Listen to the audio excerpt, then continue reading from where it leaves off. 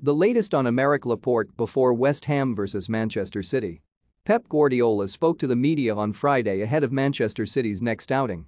Man City will take on West Ham this coming Sunday at 2 p.m. UK time at the London Stadium in a Premier League clash. Ahead of the game, Pep discussed a number of topics in his presser, including injury news. Ruben Dias and Kyle Walker have already been ruled out for the remainder of 2021-22, leaving City very light at the back. Aymeric Laporte then picked up an issue versus Wolves in midweek and, when speaking on Friday about the Frenchman, Guardiola could not say if the defender would be fit in time to face West Ham. They are in treatment, 2 days. We will see tomorrow which players can play on Sunday. Until the day of the game we will not be able to decide, Guardiola said.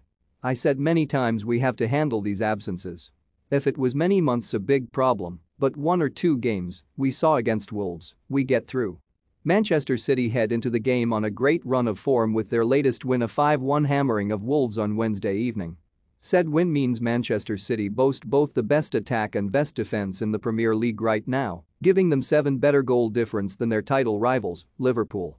And as Liverpool are not in league action until Tuesday next week, the Sky Blues can put even more distance between themselves and the Reds by beating West Ham. The Hammers are still aiming to secure a Europa League spot, so will likely be at full strength this weekend. However, Pep and co. will take some comfort in the fact that they have not beaten City in 90 minutes since 2015.